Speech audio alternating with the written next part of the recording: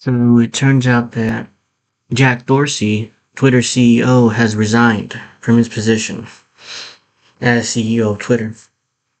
And and this is his email to his staff, long email. I don't really want to read this whole thing, but I'll just read the top part.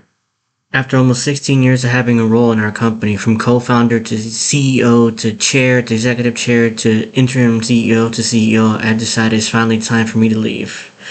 Why? There's a lot of talk about the importance of a company being founder-led. Ultimately, I believe that that's severely limiting and a single point of failure. I've worked hard to ensure this company can break away from its founding and founders. There are 3 reasons, Anyways, there's a new CEO.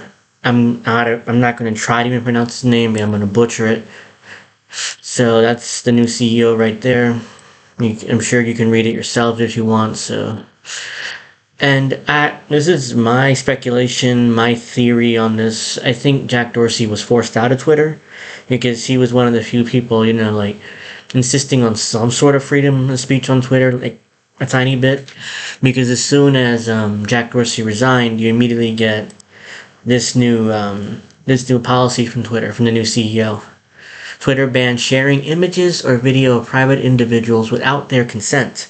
Just one day after former CTO was named CEO. I'm not even trying to butcher his name. Now, this is my tweet here in the bottom. This is the new policy here. I say Twitter needs to explain this further because it's likely to be used by Twitter to pick and choose who they ban and claim they violated this new policy of theirs. And I also forgot to add that shitlibs will defend this and cheer it and claim terms of service. Nothing you can do about it. Haha, you got banned. That's what they'll do instead of attacking this obvious censorship that's about to happen. Anyway, Ben Norton tweeted this out.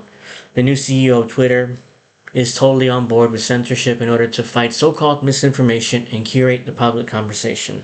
That's why he was put in as CEO, because he's totally on board with censorship and to fight misinformation and curate the public conversation. In other words, manipulate the public conversation to make sure that it's beneficial to Twitter and the Democratic Party, because big tech is at this point an arm of the Democratic Party. This is what the new CEO said. Our role is not to be bound by the First Amendment, but our only role is to serve a healthy public conversation. Healthy public conversation. What does that mean? Does that mean censoring people that don't follow the establishment line and conventional wisdom? Is that what you mean? Yes, that's what they mean.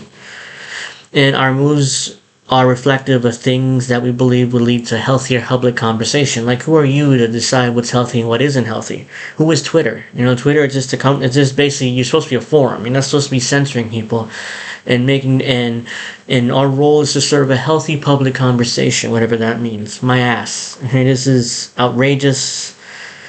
Now we're going to see a bunch of most likely independent journalists get banned because they're according to their new policy, media and private individuals. You cannot share media of private individuals without permission of the person depicted. What does that mean?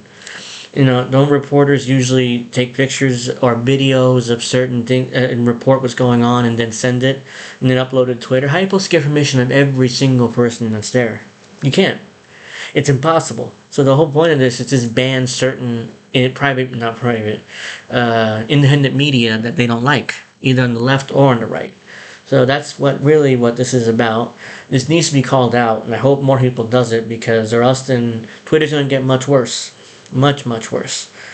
And there's not much, and something needs to be done. It needs to be called out. At the very least, needs to be called out. Well, that's it for this video today. I wasn't planning on making a video, but after seeing this, I had to talk about it real quick. Well, until the next video, I bid you adieu.